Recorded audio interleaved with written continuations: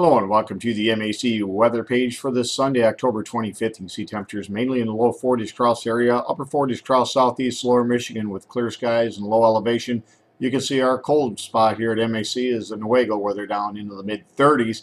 We expect a pretty nice couple of days coming up with plenty of sunshine, highs in the mid 50s to low 60s across the area. Our next chance of rain will come at Tuesday, and we'll show you that in just a minute. You can see the lower wind flow direction out of the northwest, bringing that cooler, drier air into the Great Lakes, and that's what will be responsible for the sunshine. You can see where the winds are calm off to the west. That's where that high pressure system is, and as that moves overhead tonight, we could expect, again, temperatures well down into the 30s for a pretty chilly night. If you take a look at the forecast map this morning, you can see the cold front that has pushed well off to the east now, taking the rain with it. And our winds from this high pressure system off to our west are coming right out of the north, bringing the cooler, drier air into the region. And we expect this low pressure system, which is a remnant of Hurricane Patricia, eventually is going to meander its way across the Gulf states, and that's going to bring a lot of moisture up into the area, which will become available for a couple of systems that'll pull that moisture into the Great Lakes as we get into the early and middle part of next week or this week.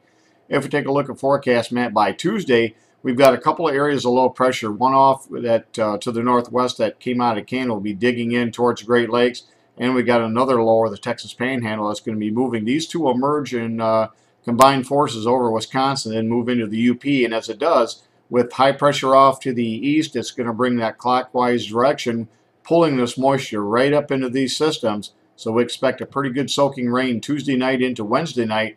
Again, most areas will pick up between 3/4 of an inch to 1.25 inches, but we've got to really watch on how far north this moisture can get. It's possible we could get much more than that, but for right now, we'll call that the amounts that we expect. And you can see that on the WPC, where they also are calling, for the most part, around about an inch of rain across much of lower Michigan, with much heavier rains down into the Ohio Valley through the Gulf, where they could get another 8 inches here over the next 7 days.